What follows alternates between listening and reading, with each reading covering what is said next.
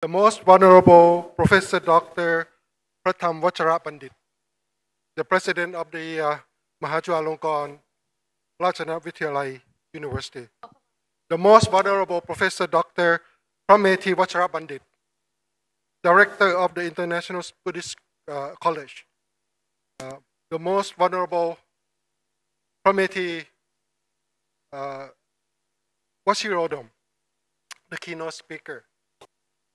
Distinguished organizations and individuals who have made significant contributions to the field of peace and spirituality.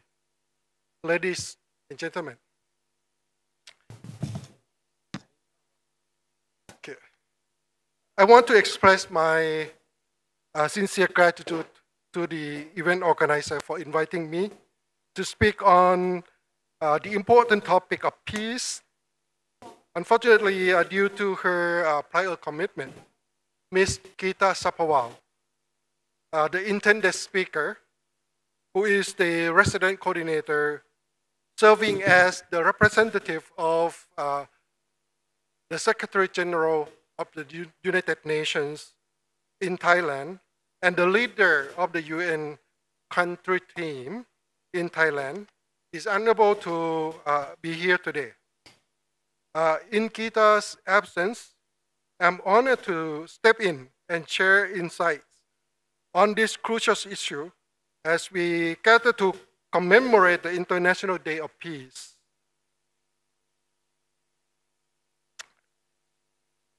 A conference like this is very important. It allows the UN to connect with young people, educators, religious leaders. Hear your voice and reflect that in our strategy.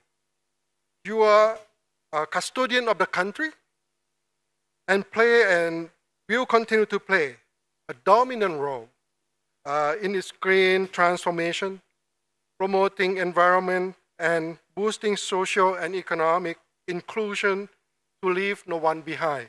Next slide, please.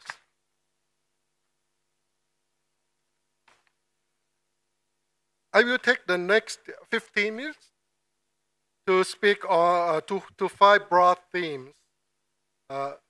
Set the global context, speak to the principle that underpin the SDGs, the linkage between SDGs and peace, and showcase Thailand's progress. Introduce the UNCT or the UN country team and its priorities. Share 3 examples of good practice and conclude with the role that young people and people like you can play. Next slide, please. As you know, the world is experiencing multiple crises, which include climate change, to economic slowdown, combined with rising geopolitical tensions. All countries are affected, with the less developed countries being impacted even more. In many ways, COVID served as the tipping point. The Secretary General noted that we will be unable to limit the global temperature rise to 1.5 degrees. More than 50 countries are that stressed. This is resulting in higher prices of food, fuel, and consumer goods, for instance, making it even more important to speed up progress on the SDGs, because accomplishing them will mean positive outcomes for people, the planet, and the economy. The SG speech, or the Secretary General speech at the World Economic Forum, is a good reference. Next slide, please. The SDG are a multilateral endeavor that bring the 193 countries to collectively commit to achieving these goals by 2030. It is this sense of solidarity and unity of purpose that defines the SDGs. These 17 goals are integrated, interrelated, and interdependent, which means that achieving one of the goals will positively impact many of others.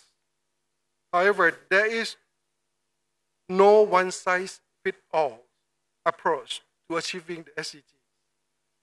Achieving them will require governments, businesses, civil society, and young people coming together collectively.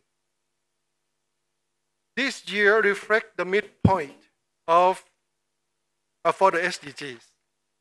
Next slide, please. Globally, the SDGs are off track. A recent report by the Secretary General shows that only 12% of the targets are on track to be achieved by 2030. In contrast, the progress in Thailand has been much more robust. 42% of the indicators are on track, a third need acceleration, and a quarter are regressing. Please note that these numbers are based on the available data of 60%. Currently, we have 232 indicators, and only about half of the indicators are available. So the picture is a partial picture of the situation, since we don't have the complete data. Next slide, please. This slide sets out the SDG progress for each of the goals. There are two goals where much more progress is needed. These include Goal 13, climate action, and Goal 2 on zero hunger, with a focus on sustainable agriculture and reducing food waste, for which UN is partnering with the Ministry of Agriculture and Cooperative to use satellite technology and farm-based surveys to fill the data gap. Next slide. Peace and the SDGs are interconnected. They encompass not only the absence of conflict, but also the pursuit of sustainable development, with SDGs promoting peace and peace promoting the achievement of SDGs. Peace building extends beyond mitigating human conflicts. It also entails enforcing harmony with the environment or the Mother Nature. Given the threats posed by climate change, including migration, wars induced by resource scarcity, and food-related social unrest. Achieving the SDGs can contribute to lasting peace by addressing the root causes of conflict, including poverty, inequality, and injustice. This structure highlights the key message that SDGs serve as a comprehensive framework for achieving long-lasting peace, with SDGs 16 and 17 representing direct actions toward peace, and others contributing indirectly to sustain it. Next slide, please. Let me now introduce the UNCT or UN country team in Thailand. The UNCT in Thailand consists of 21 UN specialized agencies, working in partnership with the government, the private sector, and civil society to speed up progress on all the goals. All the 21 agencies are bringing science-based solutions, digitization, and policy advice to a wide range of projects across the country. Among our agency, many that you are already familiar with, for example, WHO, UNESCO, UNDP, and UNICEF. Next slide. There are three key areas that the UN prioritize in support of Thailand 13 National Economic, Social, and Development Plan. which aims to transform the country into a high-value and sustainable Thailand, premised on green and equitable growth. First, supporting a transition to a green, inclusive, and low-carbon economy. The second priority is to speed up digital transformation to empower communities and people with a focus on human capital development. And the third priority is to address inequalities to make sure no one is left behind. Next slide.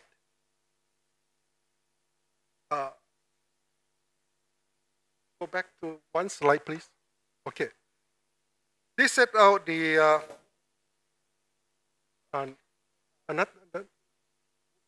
okay. Thank you very much. This set out the footprint of UN in Thailand. The UNCT has collective outreach in about 25% of the provinces. The UN has 4 field offices in north along the Thai-Myanmar border, set up by IOM and UNHCR to support humanitarian assistance for long-standing refugee population and migration management programming. We also have staff from UNDP, UNICEF, and IOM supporting programming in the southern border provinces, Yala, Narathiwat provinces, which offer the UNCT a more granular and real-time picture of the situation on the ground. Last year, we deepened this outreach, next slide please, through a ceremony where all the 76 governors, next slide, and next slide. The governor of all the 76 provinces committed themselves to localizing the SDGs. As we scale up SDG localization with funding support from the EU and led by UNDP, we will further deepen our footprint across these provinces. Going back one slide.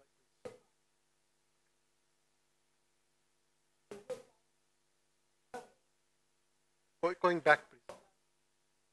One more back. Another back. Okay, thank you. Allow me to share with you 3 examples of good practice: waste segregation, non-communicable diseases, and business and human rights. Next slide.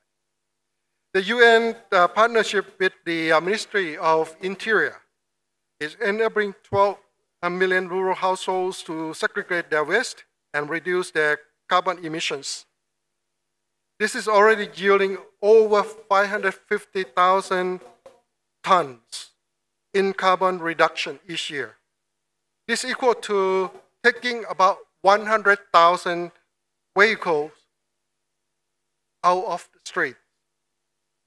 The first tranche of the carbon credits have been bought by Kasikorn Thai Bank, and the money will be used by local administrative organizations to invest in local infrastructure, supporting the process of deepening decentralization.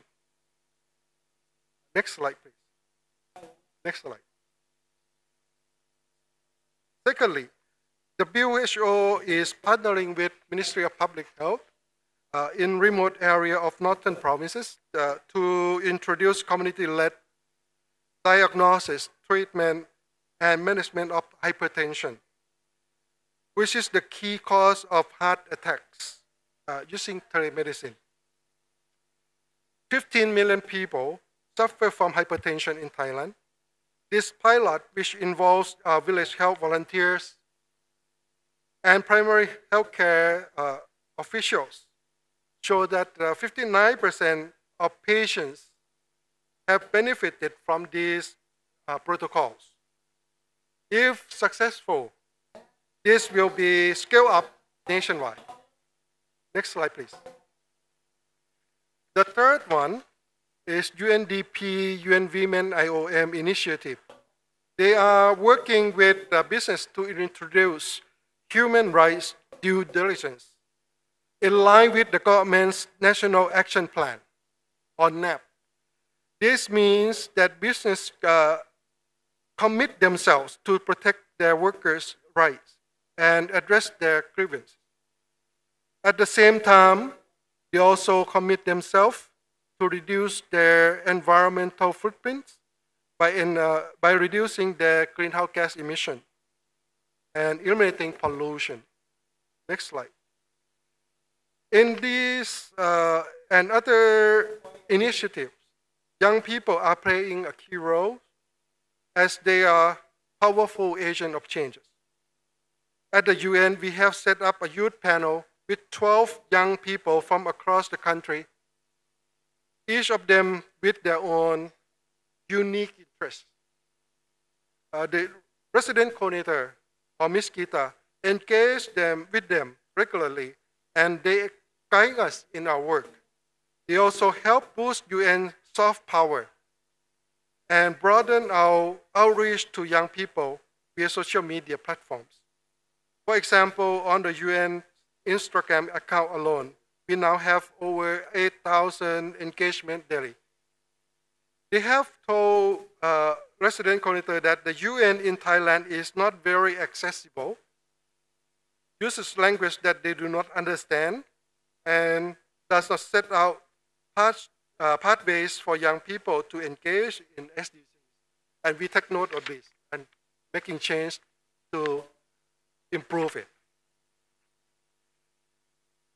As young people, educators, and religious leaders, you may be wondering how you could contribute to the SDGs while also fostering peace within your society and making peace with nature.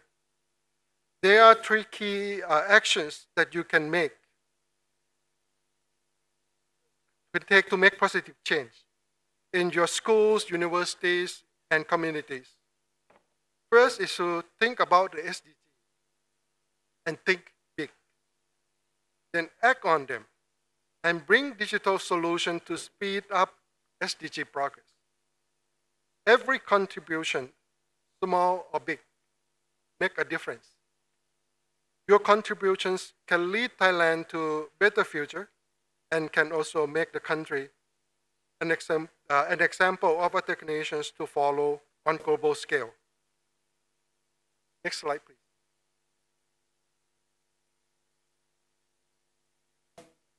Okay, so for more about the UN Thailand, please check out the UN website. And thank you very much for your attention. ขอบคุณครับ Thank you very much.